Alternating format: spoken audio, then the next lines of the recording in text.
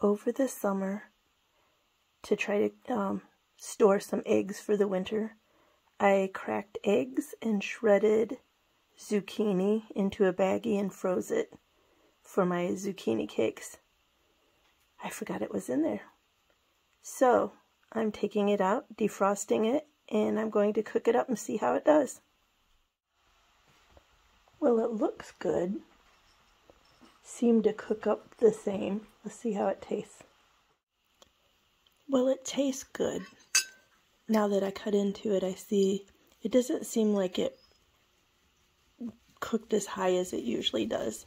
Seems a little flatter. Doesn't seem quite as fresh tasting. Oh, my dog.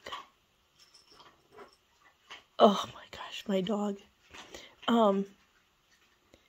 Tastes fine. Doesn't taste bad. It just doesn't taste quite as fresh as when I make it in the summer with fresh eggs and fresh zucchini. But it's good. So, yeah, when I have more freezer space this year, I plan on shredding zucchini with some eggs in a baggie for storage for wintertime zucchini cakes.